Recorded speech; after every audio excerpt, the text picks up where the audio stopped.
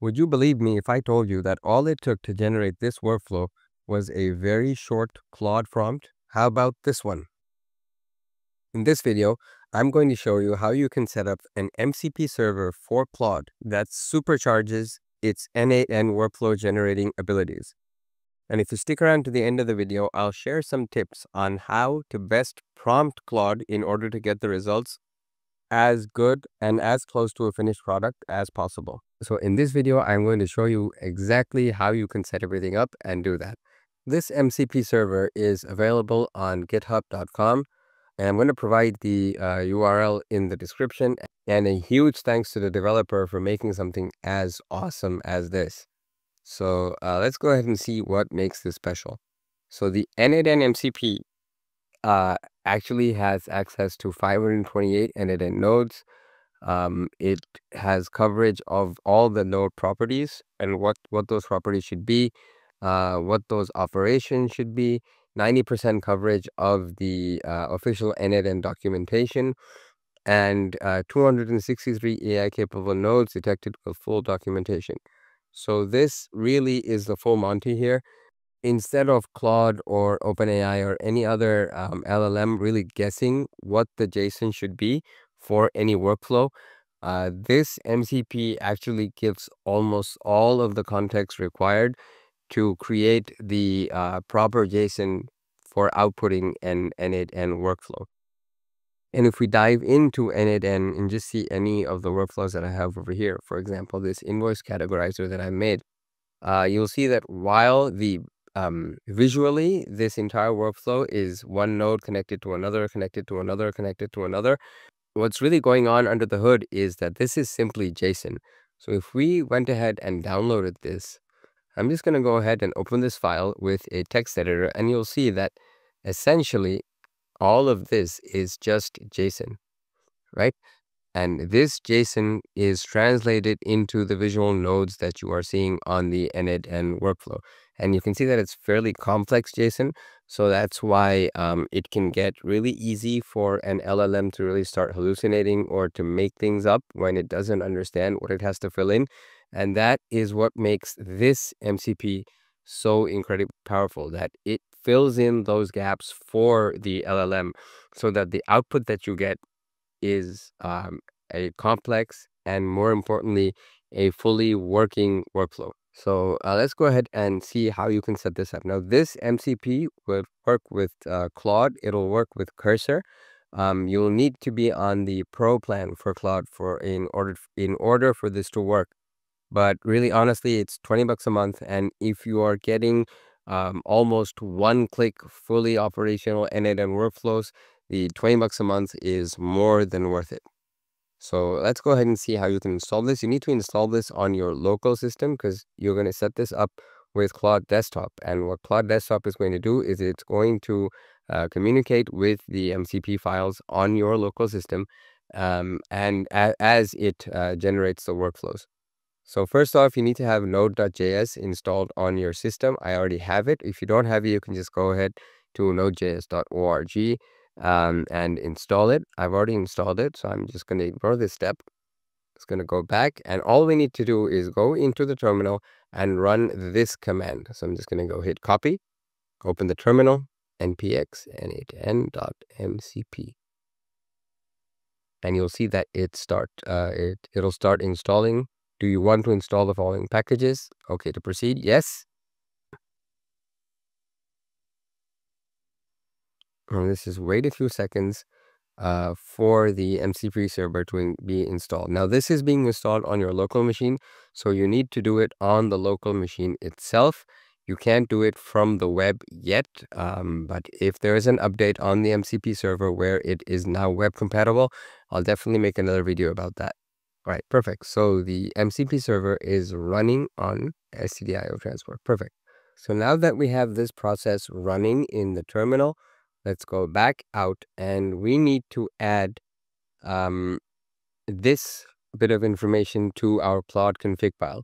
Now, this is just the basic configuration, which is only the documentation tools.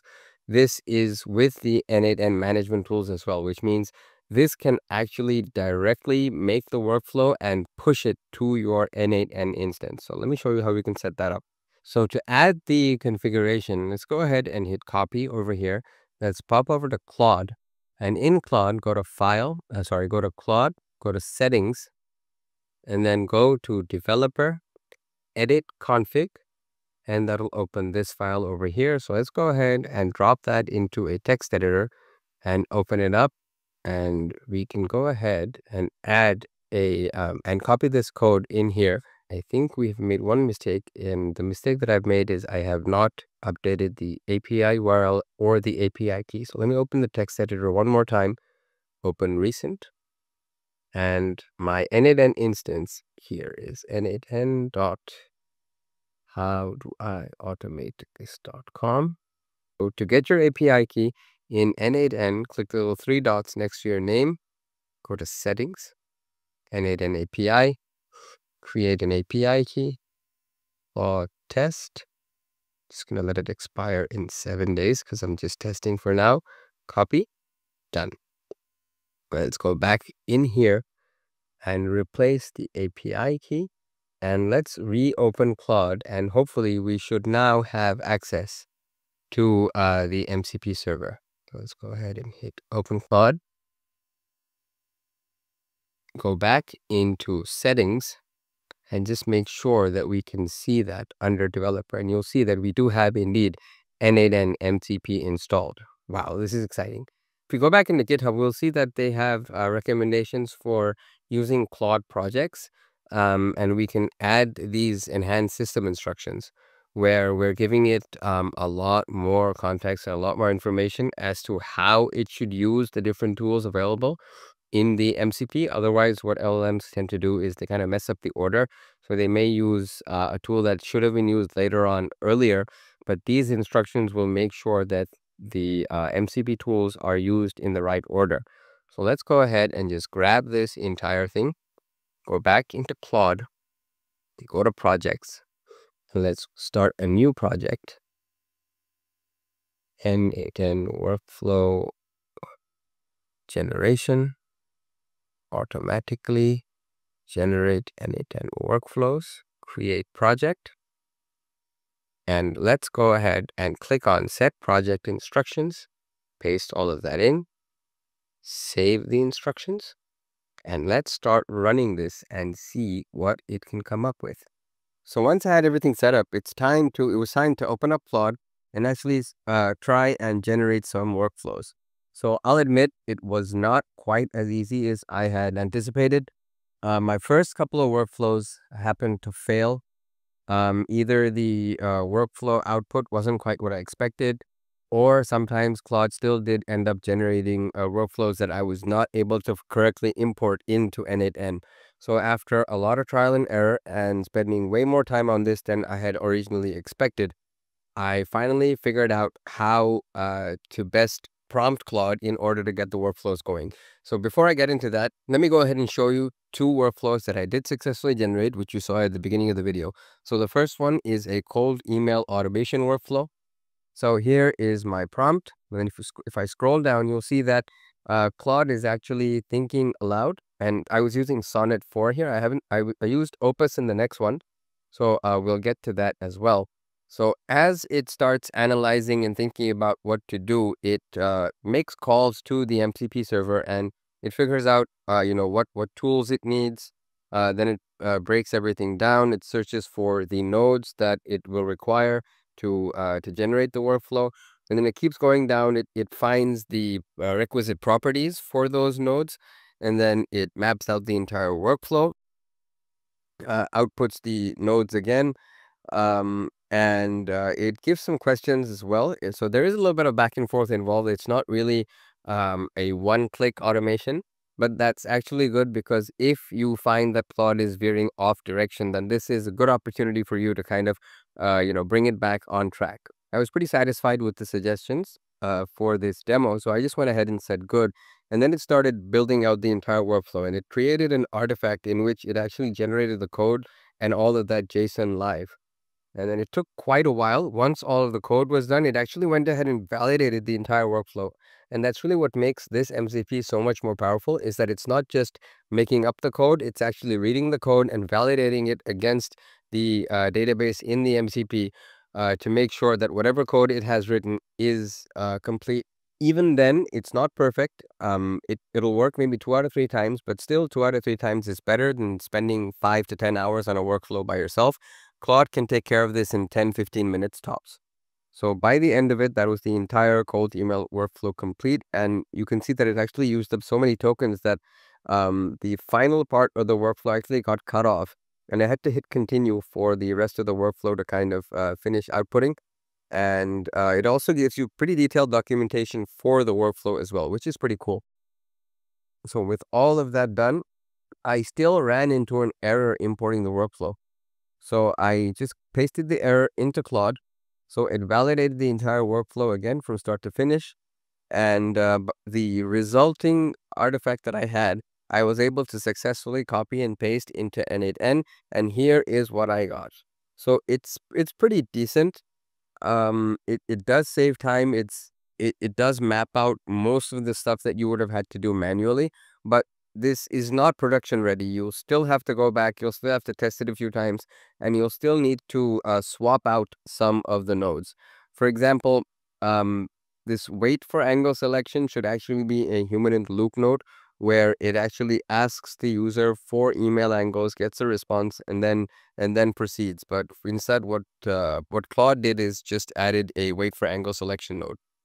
But on the whole, it's for a starting framework, this is pretty decent. Now let me go ahead and show you the other one that I made. Let's go back into Claude, go back into projects, and let's see the competitor analysis workflow. So scroll up. This time I was using Claude Opus. So here is the prompt. It read the documentation. It searched for the nodes that it needed, got the node essentials, which is the properties of the nodes. It made the architecture, and then continued pinging the MCP server just to make sure it was doing everything correctly, and then finally drafted the artifact and validated the workflow. But it still ended up losing so many credits, and since I'm not on the Pro Max plan, I'm just on the regular Pro plan, that I actually hit the limit before the validation was complete. But because I was using Opus, all I did was I just grabbed what was in the artifact and I pasted it in, and I ended up with this, which is still pretty decent. It's more or less a complete workflow where it grabs a competitor's URL, researches the competitor, gets their reviews, and then combines both of those things into like a competitor research report. So all in all, saved at least 3 to 4 hours of work. I'm pretty happy with the result. And now, as promised, let me go ahead and show you how I've been prompting Claude to kind of get the best results. For this competitor analysis workflow, if you see the prompt that I have, I am telling it to build me a competitor analysis workflow.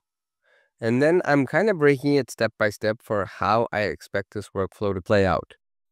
So I provide the URL for their business. Then I expect the workflow to use Perplexity to get in-depth information, read Google reviews, use Appify to find social media presence, and analyze effectiveness with OpenAI, and then use OpenAI to draft a competitor report with overview, strengths, weaknesses, and opportunities.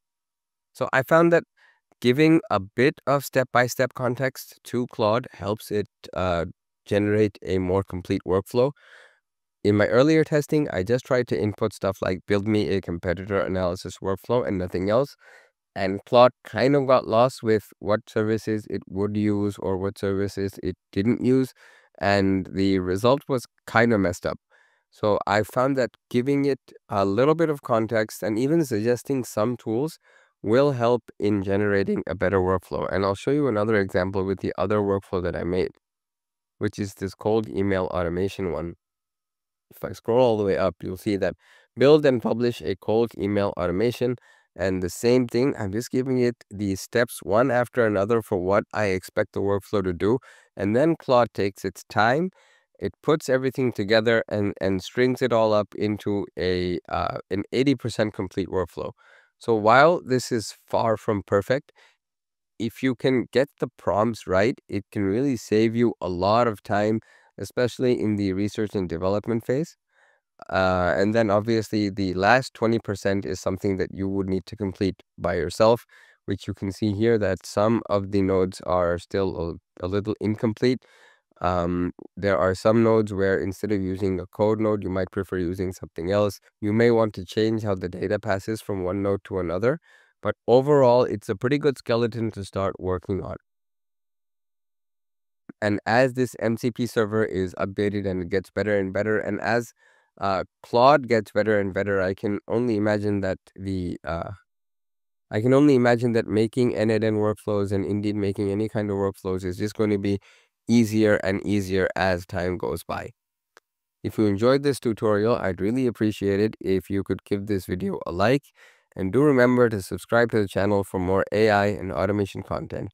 And if you want to hire me for building out automations for your business or professional processes, just go ahead and click on the link in the description and we can chat.